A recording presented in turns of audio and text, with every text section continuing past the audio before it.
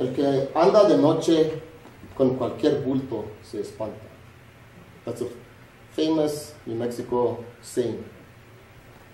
He who is out at night is easily frightened. Andres Segura and Moises Lujan were good friends. They went to Our Lady of Sorrows Catholic School, which was near the Old Town Plaza in Las Vegas. The park in the plaza was the scene of many hangings back in the Old West. It is claimed that some of the ghosts of the poor devils who were hanged at the plaza appeared each night moaning and groaning about their misdeeds.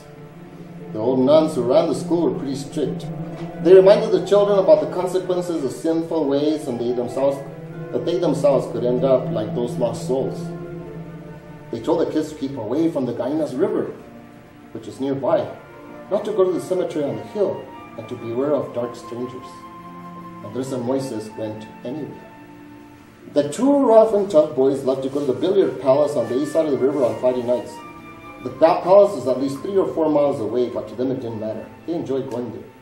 The two boys also liked to play pranks. One day, they waited impatiently behind a building for the old hermit who lived in a cave at Hermit's Peak to come into town. The hermit would go into Las Vegas once a month to buy beans, dried meat, and hardtack biscuits. Once in a while, he'd buy hard candy or piloncillo as his treat.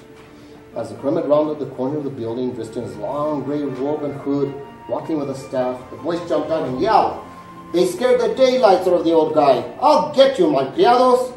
The hermit yelled out, raising his fist as the two scampered away. Oh, it was great fun for Andres and Moises, but everyone was asked to pay their dues. They used to say in the old days, what goes around comes around. One day, it certainly did. It was a bright sunny Friday morning when Andres and Moises got together at their usual meeting place by the plaza. They decided to ditch school and spend the day exploring and having fun. The boys first took a hike up to Criston Hill, traveling through the gully and the arroyos. They went all the way to the Old Mount Calvary Cemetery, where they sat on the tombstones and checked out the graves. At the end of the day, they traveled to the billiard palace, where they spent hours playing pool. It was quite dark when they finally decided to head back home. On the way home, they joked and laughed about firing rocks with their slingshots at the birds and bullying some of the little boys at school. The mischievous boys crossed the bridge over the Gainas River into Old Town. They hadn't noticed it was a darker night than usual until they got near the Kiva Theater where silent films were shown. Dracula with Bela Lugosi was the main feature. Since it was late, the theater had already closed for the day. As they walked by, they noticed an old woman standing near a building leaning on a cane. She had long white hair, a black French shawl, and a black dress. What time is it, boys? She asked as they walked by. Andres looked at his make-believe watch and answered, laughing, It's 12:30, old lady. Don't you think it's time that you both of you should be home in bed? She asked. Andres and Moises snickered and kept on walking. They began to feel uneasy. At times they heard footsteps, as if someone were following close by. So every now and then, they would look back.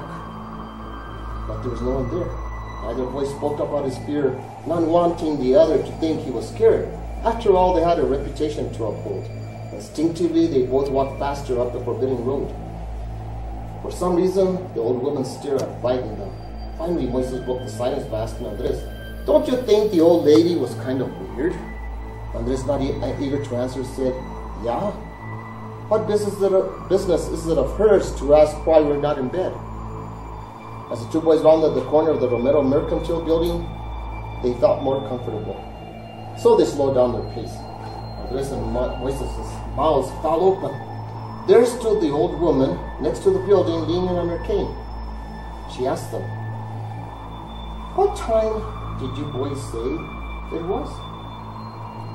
Now they were frightened. They didn't care to pretend they were brave. They ran so fast it seemed as their feet didn't even touch the ground. There was no way on earth the old woman could have gone there before them.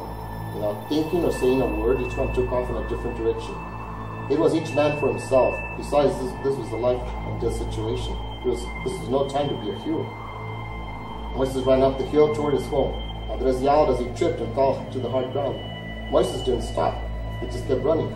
Andres looked at the old woman as she moved toward him. Like a crazy person, he picked himself up quickly and screamed on the way home. Dogs began to bark, which added to his dilemma. The lights went on at his home as he neared the house. His father came out to see what was wrong with his panic-stricken son. Andres yelled out, "Someone's chasing me!" "There's no one there, hijo," his father said. Andres immediately became silent. He looked around. There wasn't anyone there. He quietly entered his home as his father laughed and teased him. Then sternly his father added, "By the way, son, we've got some talking to do. Sister Francis Borgia contacted me today. Apparently you weren't at school, so you got some explaining to do. For now, go to your room where you should have been in the first place. Remember, son, what goes around comes around." They say everyone's really surprised at the transformation the boys went through that night.